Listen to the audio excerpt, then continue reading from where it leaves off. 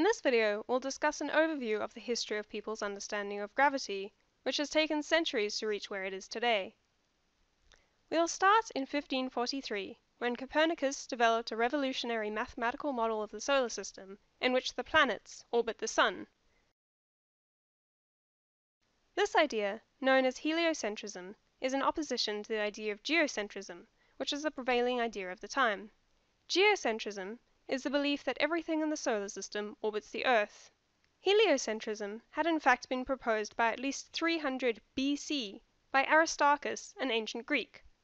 However, Aristarchus had only proposed the idea of heliocentrism and did not have the mathematical model to explain the behavior. Copernicus's theory was not completely accepted by the scientific community until many decades later. During his time, Kepler was one of the few proponents of Copernicus's heliocentrism, and Kepler proposed 3 laws of planetary motion to further develop this theory. Kepler published his first 2 laws in 1609 and his final law in 1619. While Copernicus's theory modeled the orbits as circular, Kepler's laws focused around the idea of elliptical orbits.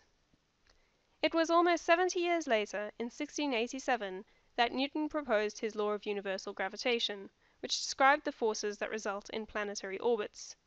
This one law explained all of Kepler's laws. This was the year that Newton published his great work, known as Principia Mathematica, in which he proposed not only his law of universal gravitation, but also his laws of motion, all of which are the basis of classical mechanics used today.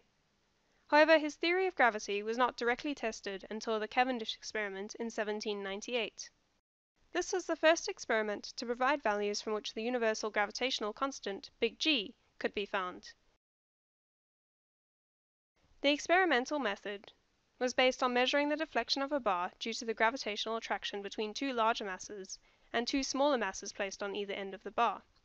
Cavendish used his experimental results to find the density of the Earth, but it was not until later that his experimental values were used to determine G.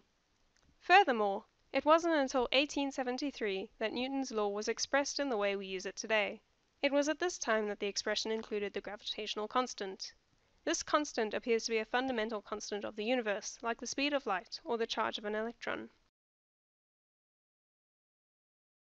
Then, in 1915, genius struck when Einstein published his theory of general relativity. This relativistic theory of gravity is the most sophisticated model of gravity we have.